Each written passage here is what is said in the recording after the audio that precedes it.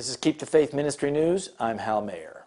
Greatly respected Ivy League Harvard University has succumbed to the mania of social restructuring and is now pushing students to fight against what it calls transphobia. The school's Office of BLGTQ Student Life recently distributed a fact sheet to students on campus titled, "Get the Facts About Gender Diversity, Fight Transphobia." The document asserts that sex assigned at birth and gender identity are not necessarily the same. Sex assigned at birth, gender identity, gender expression, sexual orientation, hormonal makeup, physical anatomy, and/or how one is perceived in daily life are not necessarily related, the sheet reads, adding that there are more than two sexes. The page also explains that not only do genitals influence a person's sex, but also hormones and chromosomes. It cites a post by organization Intersex International to claim that at least 2% of humans are born with combinations of these characteristics that do not fit into the constructed sex binary of male and female and may identify as intersex. Even within categories of male and female, every human expression of sex is in some way biologically variant from the next, the BLGTQ office asserted. According to the document, the concept of gender is fluid and changing, can be expressed in a number of ways, and can change on a daily basis. For many people, cis and transgender expression, identity, and self-understanding can change from day to day, the fact sheet claims.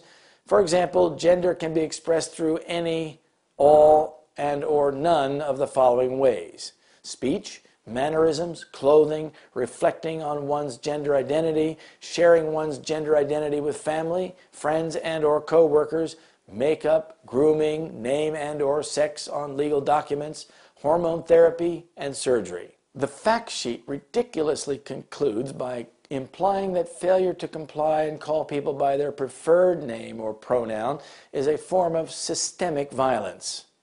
Fixed binaries and biological essentialism manifest in gendered language, misgendering someone, and the policing of trans bodies threaten the lives of trans people, it contends.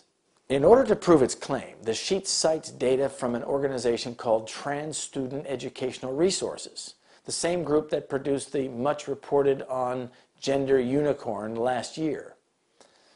Trans people of color are 6 times more likely to experience physical violence when interacting with the police than white cisgender survivors of violence, the fact sheet claims.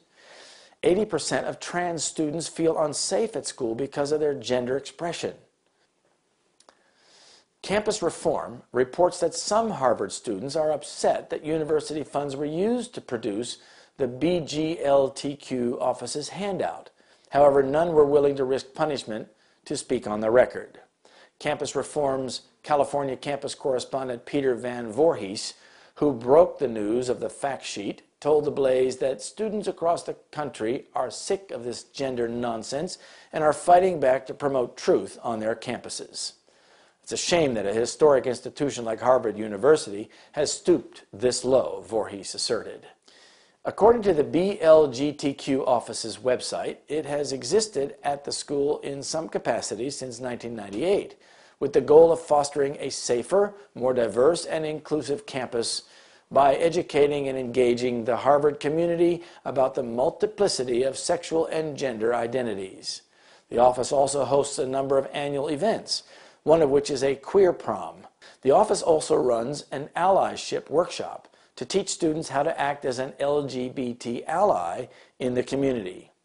Likewise also, as it was in the days of Lot, Luke 17, verse 28. This is Keep the Faith Ministry News. Thank you for watching.